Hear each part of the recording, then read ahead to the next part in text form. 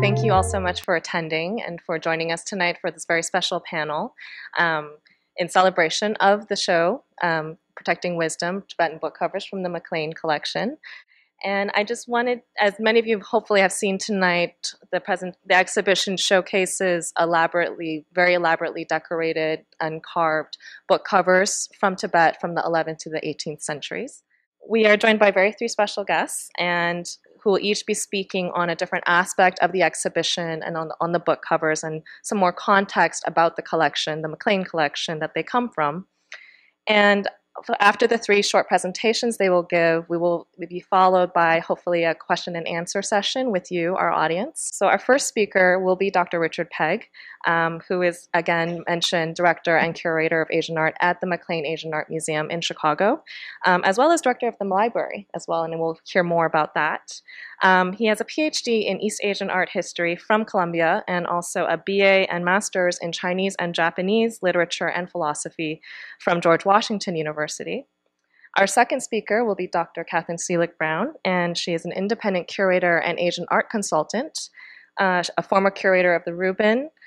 She's also curated more than a dozen exhibitions, and she has spoken widely at the Metropolitan, at the Art Institute of Chicago, also published very widely as well. And our third speaker will be Mr. Barry MacLean. As we mentioned, he is the renowned collector and wonderful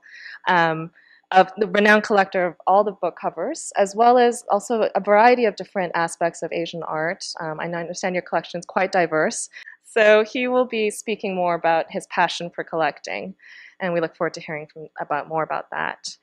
So thank you all so much for joining us tonight, and without further ado, I'd like to start our presentations and invite Dr. Pegg to the stage. Thank you. First off, I'd really like to thank Amy and Jacqueline and all of the staff here for all of their collaborative efforts in putting this up.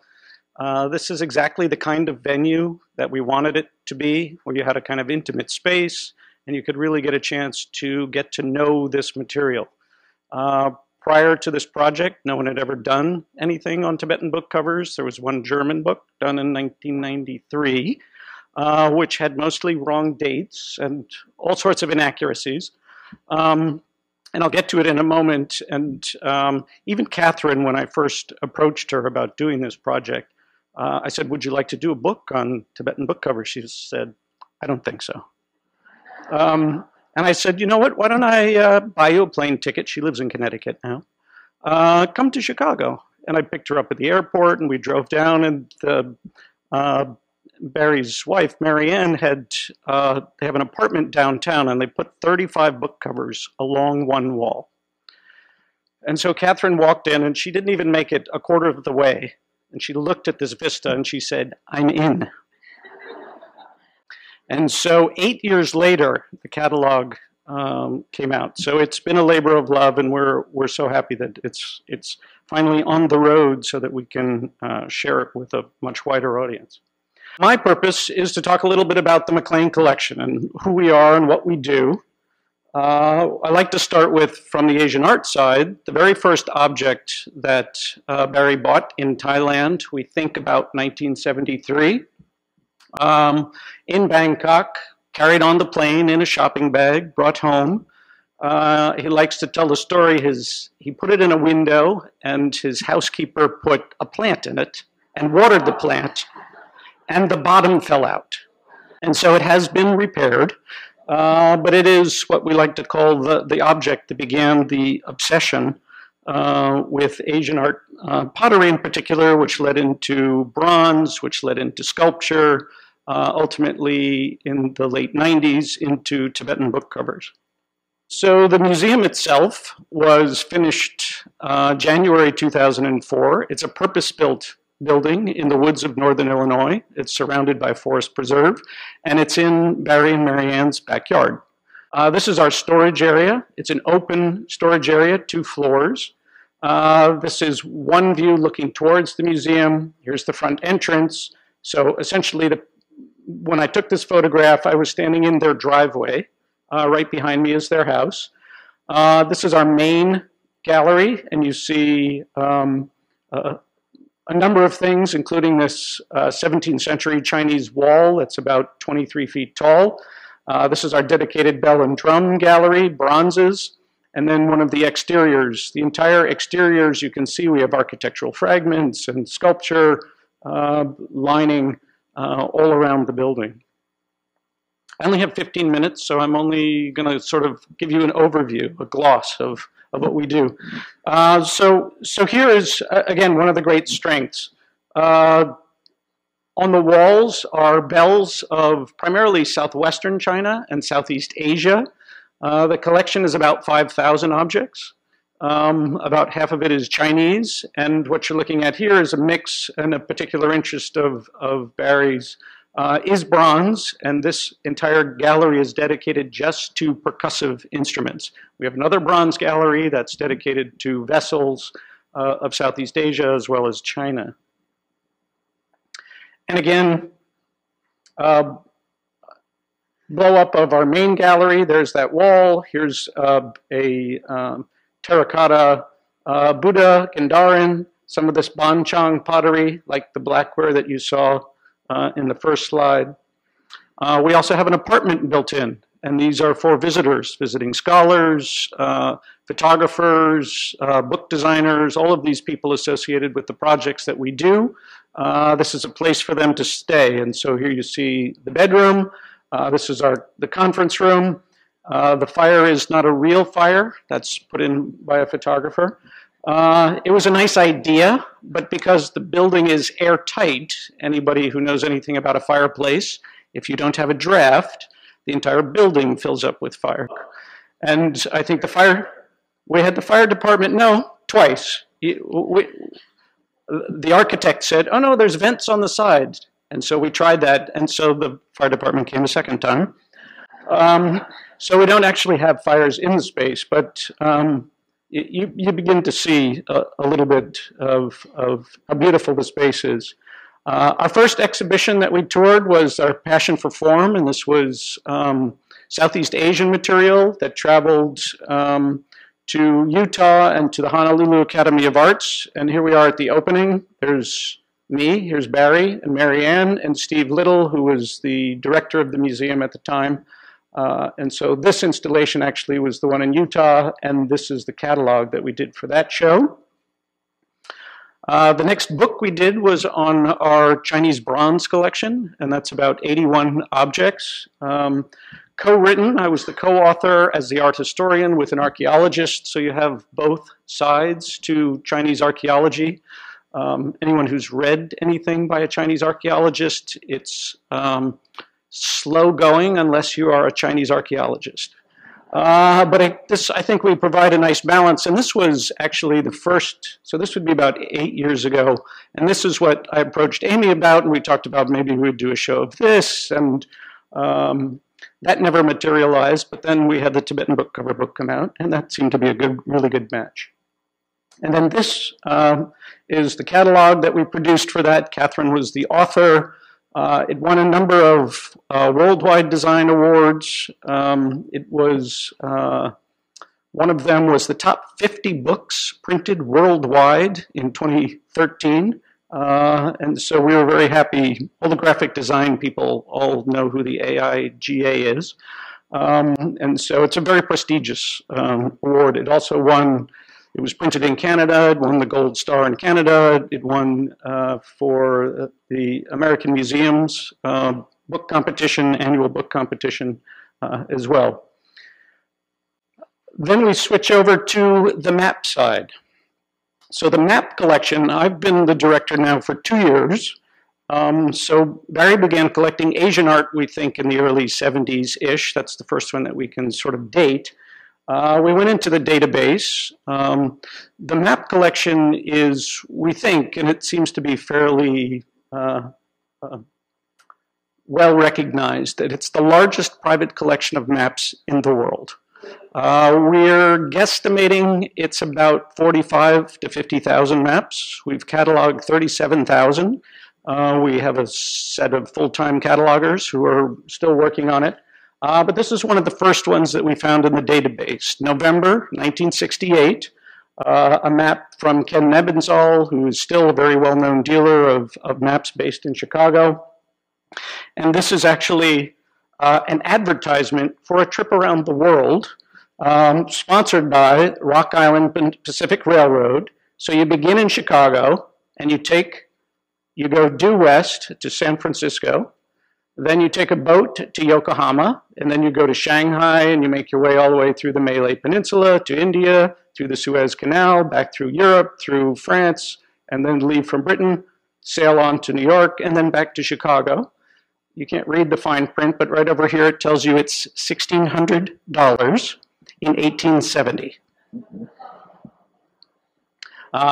So this was the beginning of Barry's map collecting. So we're putting it at 50 plus years. This is a few shots of this is the globe room, a room completely dedicated to globes, including a pair of 1623 celestial and terrestrial globes, a Coronelli globe from the late 17th century, etc. This is some of the collections in our rare maps. I think our earliest is late 15th century, and so that material is housed in this space. And then you see this is powder horns from the French and Indian War. You see wall maps, one of the great focuses within the collection, maybe 7,000 or 8,000 wall maps, 19th century. American commercial map publication is definitely a focus within our collection. And then 2 years ago, I did our first book on the map side. It happens to be that we have a pretty decent collection of East Asian maps. And so the inspiration for this was an article. A publication asked me to compare Chinese, Japanese, and Korean maps. I said, sure, that sounds like a great idea. And I began to do a little research. No book on this topic has ever been done. There are books on Chinese maps, and books on Japanese maps, and books on Korean maps, but no one had considered the region as a whole, what's distinctive about map production in East Asia, and then within East Asia, what's distinctive about Chinese, Japanese versus Korean. And so I teased some of that out using the maps that are in our collection. And so this book came out 2 years ago, and I give you an example. This is a Japanese map plate from the 1830s, of which we have 3 in the collection. This is a Korean map of the peninsula from the 1860s. And then this very well-known blue map from 1810 of the world from a Chinese perspective that goes from Korea to England and Holland up here in this corner. You'll notice there are no borders. This is the Chinese perspective on their sphere of influence, the places that they have a relationship with. And it's a reproduction of a map that was done earlier in the Qianlong reign in 1767. And I could go on quite a bit about maps. In that vein, our next exhibition, this is a big year for us. We have 6 shows on the road that we're either lending to or are the primary sponsor for. This show, and then in June, we have an exhibition of Japanese maps that'll be opening up at the Art Institute. And so it's the first exhibition in this country dedicated just to the theme of Japanese maps. Here's a world map produced in 1810 in Japan, a map from the 1850s of Yokohama, the first port that was opened after the Ansei treaties, a map of Kyoto from the late 17th century, another variety of map plate, this one in a Kutani style over glaze enamel, and then you have an example of a 1710 map of the Buddhist world. And so as you would imagine, Asia is the primary focus. The Americas, North America and South America, are 2 little dots over here. All of Europe is represented in 4 or 5 little islands over here. Again, it's the sphere of influence of Buddhism. And the southern continent is where we exist in a Buddhist construct. There are 4 continents, and so that's what's depicted in this. Thank you all for coming tonight. This is a very, very exciting evening for me as a Tibetologist to have so many book covers in one place. Thank you, Barry. Thank you, Richard. Thank you, Amy. Thank you, Jacqueline. And again, thank you all for coming tonight. I can't tell you how special this is. As Richard has already said, this is the first museum exhibition of Tibetan book covers in the United States, possibly in the world. I can't speak for Europe, but at least here. And I hope some of you have gotten a chance to go through the galleries. If you haven't, hopefully after you see some of these highlights, you will go down. So just to give you a quick overview, this is an anatomy of what a Tibetan book would look like.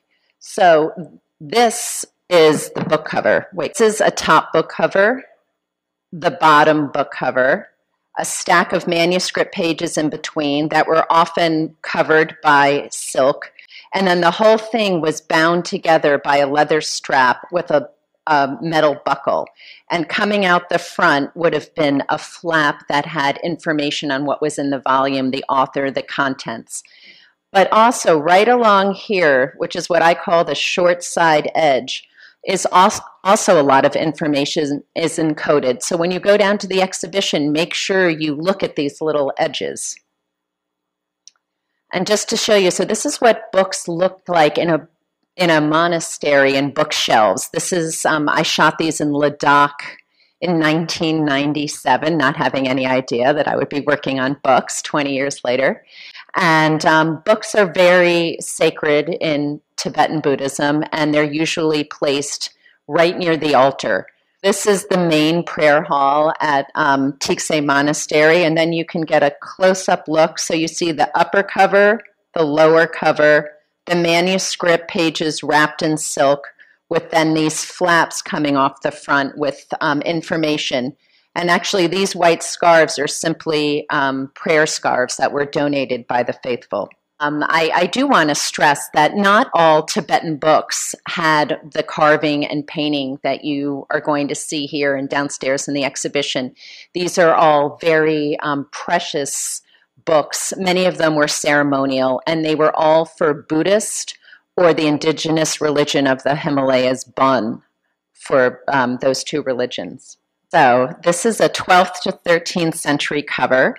And from the outside, you can see that it received a lot of use. Right here, you can see this edge, that's where the leather strap was wrapped around.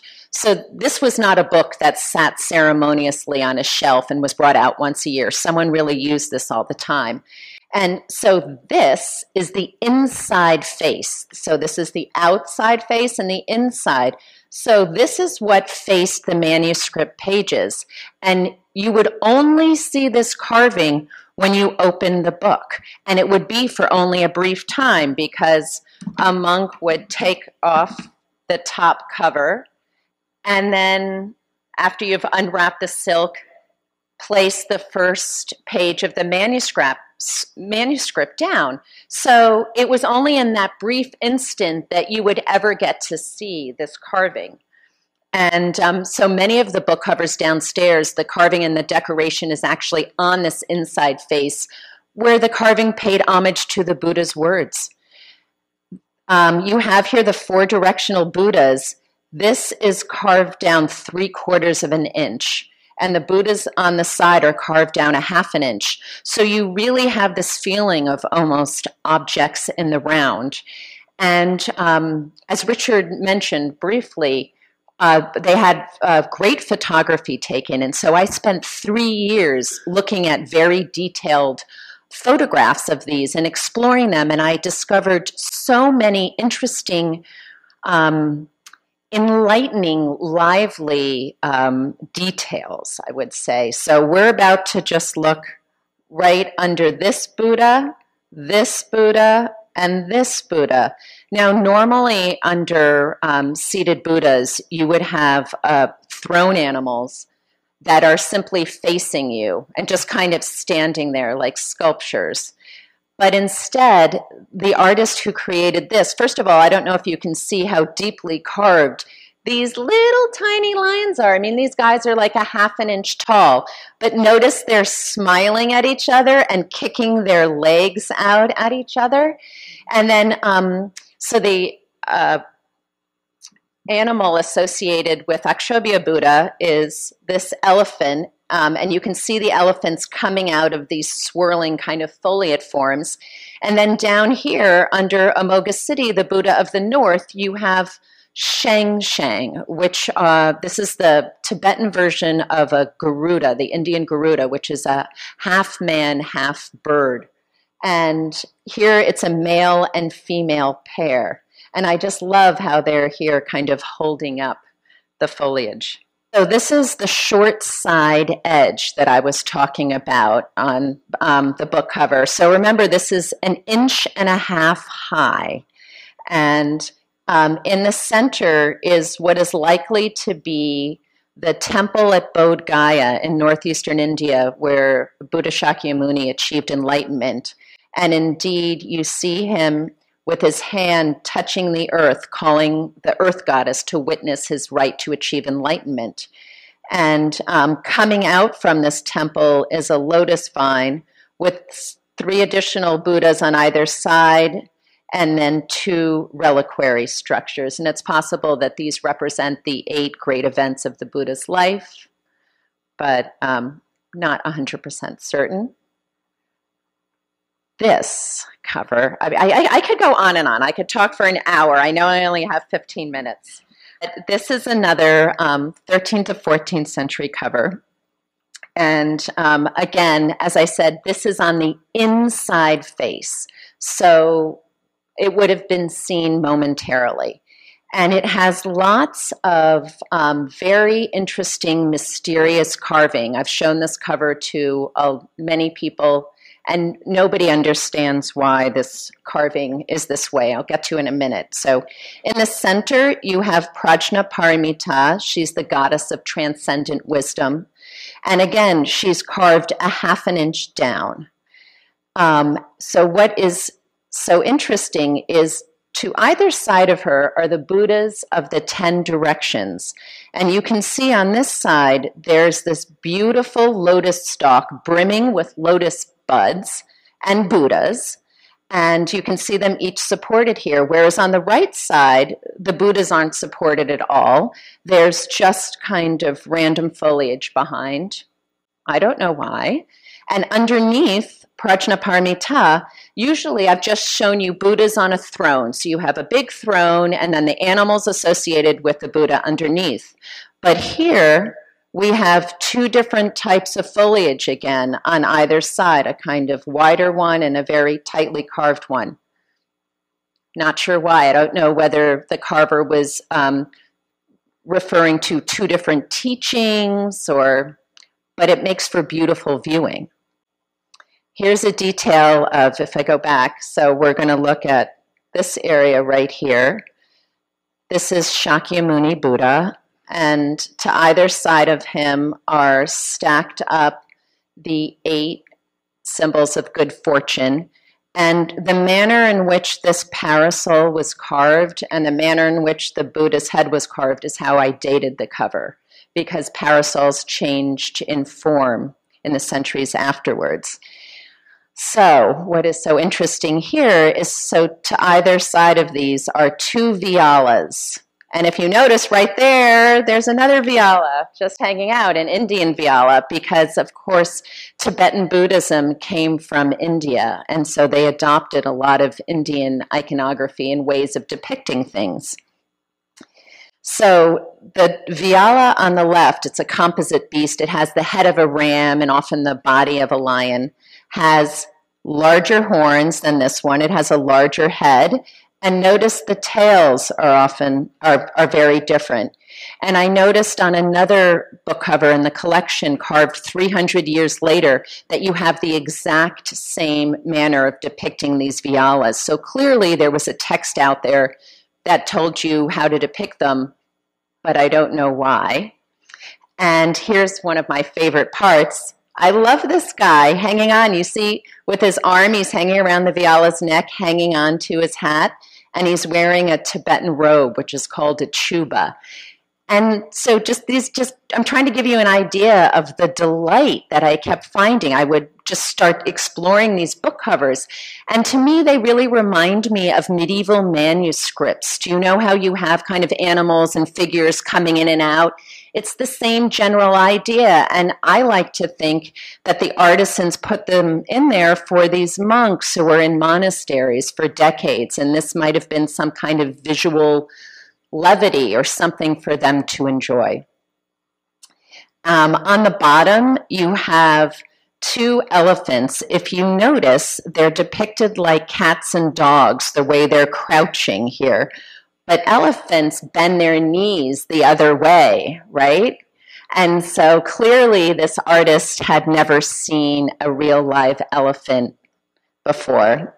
Do you see this? Look at these. Yeah, they look like little dogs with elephant trunks. Okay, so this is really an incredible book cover that Barry just knew that this was something special. I mean, he said he bought it because he liked the carving. Well, it turns out to be a very important piece in Tibetan art history. And the reason why is Tibetan artists copied styles for centuries, and there's very few dated pieces. So as art historians, we're always trying to date things by putting together all the little details. And in the entire history of Tibetan art, right now we have, I don't know, less than 100 dated pieces. And in terms of book covers, there's only a few in the world that actually have dates. Now, so this is the outside face of the book cover. This is the inside face of the book cover that's painted with 18 Buddhas. And running along the base is a Tibetan inscription. And this inscription says that the book cover was made by the Supreme Person Aglen. Now, Aglen is somebody... it's a very uncommon name, so I was able to find him in Tibetan history. And, wait, hold on. He was the head administrator of central Tibet, and he is said to have introduced to Tibet the use of boats for ferrying across rivers. Before boats, they used yak hides that were blown up and that were coracles. That's all they had. He was also the grandson of the man who performed Tibet's census in 1268. Now, we know that in 1290, together with Mongol troops, Aglen commanded forces in a military victory. And at some point after this victory, he was appointed to an even higher position in the government in 1295. But by 1298, somebody else was in his position, which means he had died. Therefore, we can date this book cover to the last decade of the 13th century, which is a very special thing. But what's even more eye-opening about it is everybody who had seen this cover, including myself, thought that it was a mid-14th century cover. And it was sold by a well-known New York auction house. And if they had had any idea that this was 13th century and not 14th century, they would have said so and totally raised the prices, because 13th century objects are way rarer than 14th century objects. So this is really a special piece. He bought 5 covers with inscriptions, and these inscriptions have provided so much information about how these objects were made. I talk about it a little in the exhibition, but one of the labels, one of the inscriptions actually thanks the matron who prepared all the food for the people who made the books. Because in order to make Tibetan books, there were often hundreds of people working together.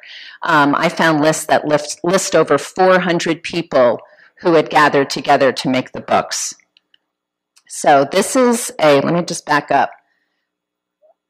I'm showing you a close-up of this area right here. So you can see one of these typical thrones. with lions facing. The inscription mentions that there are strong men and lions, and you can see the strong men under here.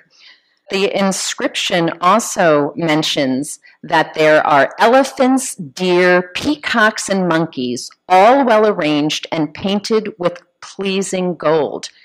Now, this is interesting. 3 of the 5 inscriptions mention animals, and these things that I discovered are called petra, which are spirals. Now, if you look here, we have deer and horse and lions and a peacock with its tail feathers spread and a monkey. And so spread continuously throughout the background of this book cover is this entire menagerie. And clearly this form of decoration was important to the patrons because they included it in the inscription. Also included in the inscriptions were the fact that the cover was made from wood and that it was covered in gold. And wood is important because there's no trees on the Tibetan plateau. So all the wood for these book covers had to be hauled over the Himalayan mountains on muleback.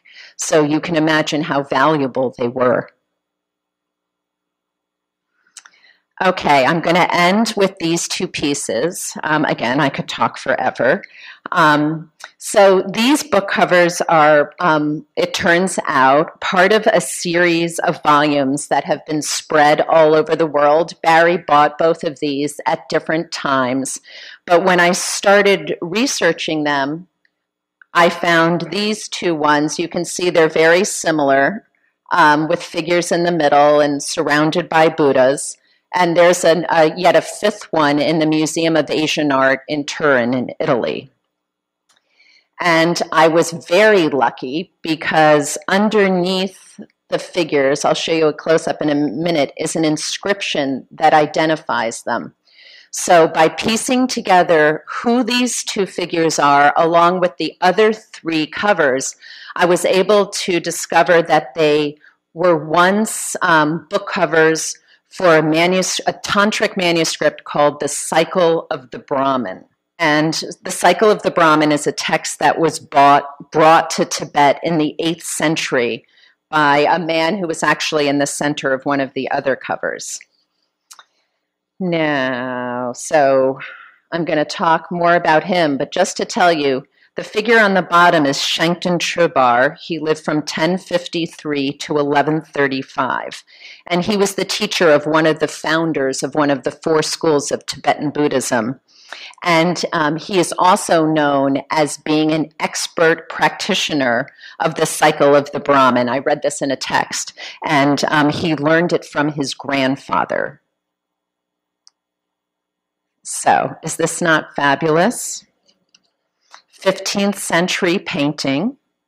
And so the inscription underneath him, you can see it right here. It actually just says that he's Dromze, which means the Brahmin in Tibetan, but his name is Dromze Demchog Ningpo. And you can tell that he was an Indian yogi because, first of all, he's very gaunt. You can see the bones in his arms and his legs. He's wearing very little clothing. He's wearing bone ornaments. He has piled up beautifully depicted hair. I just love his wild beard. And he's holding with his delicately extended pinky a human thigh bone trumpet. And he's holding a human skull cup up to his heart that's filled with blood. And these were ritual objects that were used by tantric practitioners because they're trying to achieve enlightenment in one lifetime. I could go on for an hour about that, but actually, I could end right here. If you want to hear more, come back on June 9th when I'm going to speak for an hour. Well, I'm going to speak from here. I have no slides, and I just want to thank you very much for giving us the privilege of showing you what we've learned about book covers, and it's been a privilege to work with the 2 of you. A little background of why do you do this? Why do you collect objects of art, or such objects as Asian art and maps? I'm the product of a mother that was an historian and had a graduate degree in history and English. way back in 1925, and a father who was an engineer, and I happen to be an engineer also. And engineers like to know where they are, where they're going, what's up, what's it look like upside down. I also had the benefit as a kid working in a basement, building things out of wood and metal and so on. So I was a practitioner of building things all the time. And so thus, as I sort of could afford to buy something and had a love to buy something, I was focused on shape, form, function. How does it look? What's the patina? How does it feel if you can touch it? It was those things that turned me on about finding something that was historically interesting and had this form and function aspect to it. And I think it's interesting that lots of things that are now considered art forms were something that were quite functional at one time, as in the case of these book covers, where you can think of vessels that were used by someone in ancient China, or a basket that might be made in the Philippines today that carries grain or some sort of food products, and yet it's an elegant, beautiful piece of art in the way we would look at it. So I focus really in collecting over time on things generally, not always, of course, that were useful in some other aspect of their life. And that's been a great privilege for me to find Richard, to find Kathryn. I mean, Richard found Kathryn. But then to try to share what we've learned about these art forms with other people through books and experiences like this. So it's been a wonderful journey, and I look forward to more of it. And